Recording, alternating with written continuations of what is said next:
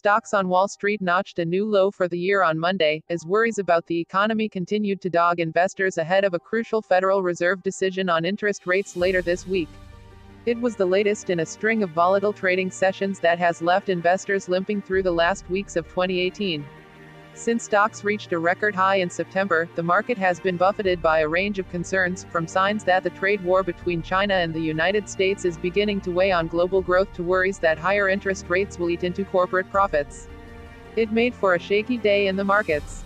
Crude oil dove. Corporate bonds were lower. Stocks dropped almost across the board, with shares of tech, healthcare and small companies as well as blue-chip corporations all lower. When the dust had cleared, the S&P 500 was down 2.1% and 4.8% for the year. Should the market fail to recover, 2018 would be Wall Street's worst year since the financial crisis a decade ago. Advertisement. The sell-off came after another indication that the American economy, while still strong, is showing signs of slowing.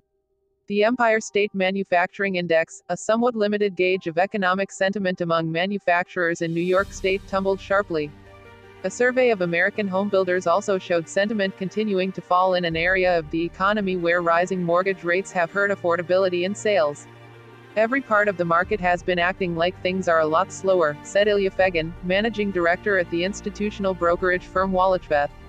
Everywhere, every market is telling you the same thing. President Trump sent a Twitter message on Monday calling incredible the widespread expectation that the Federal Reserve will raise interest rates when it concludes its monetary policy meeting on Wednesday. Mr. Trump has repeatedly called on the Fed to stop a rate increase cycle that started in December 2015. It is incredible that with a very strong dollar and virtually no inflation, the outside world blowing up around us, Paris is burning and China way down, the Fed is even considering yet another interest rate hike. Take the victory. Donald J. Trump, at Real Donald Trump, December 17, 2018. Fed interest rate increases are traditionally viewed as a negative for stock prices, and as evidence mounted in recent weeks that the global economy was starting to slow, investors have increasingly attuned to comments about the Fed's plans. Many financial market analysts date the start of sharp slump for stocks to comments from the Federal Reserve Chairman, Jerome H. Powell, in early October that seemed to suggest that the central bank was intent on raising interest rates further than many had expected. In late November, Mr. Powell sent stocks up sharply when he said the Fed's benchmark interest rate was just below the neutral level, which many saw as a sign the central bank might not be as aggressive in raising rates as initially thought. Advertisement. Most investors still expect the Fed to lift its key interest rate when the central bank concludes the two-day meeting on Wednesday, but expectations are growing that the central bank will somehow signal that it is aware that conditions in financial markets have deteriorated sharply, and could reflect real risks for the economy. The Fed's decision is likely to be one of the last major events for markets in what has been a difficult year for investors.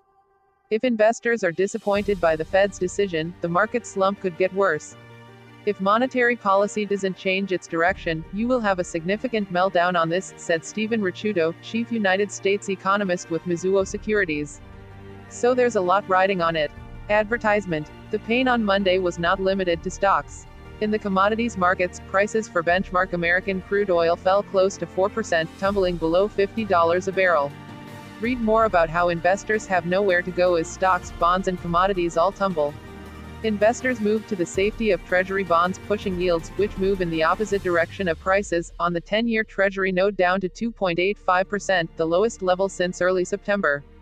Typically, falling yields are associated with softening economic conditions.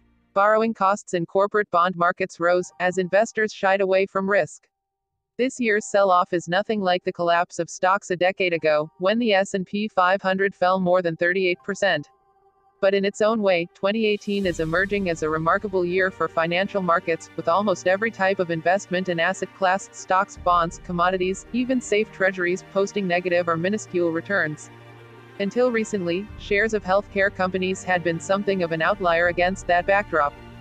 The S&P 500 healthcare sector had rallied after the November midterm elections as investors figured that threats to the Affordable Care Act would fade after the Democrats retook control of the House.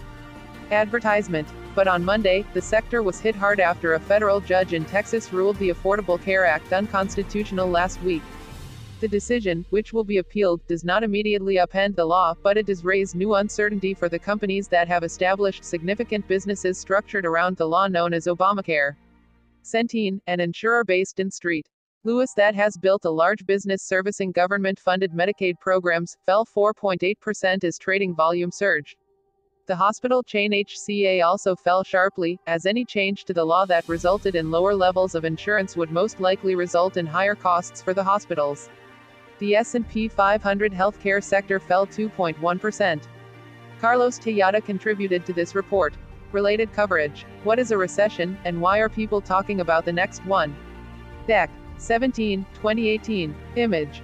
Subscribe to with interest. Catch up and prep for the week ahead with this newsletter of the most important business insights, delivered Sundays. Emails may include promotional content from the New York Times. You may opt out at any time. Sign up. Privacy POLICYCONTACTUS.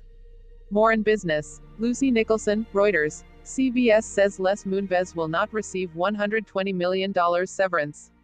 2H ago. The holiday air travel forecast calls for more people, but better screening. 4H ago.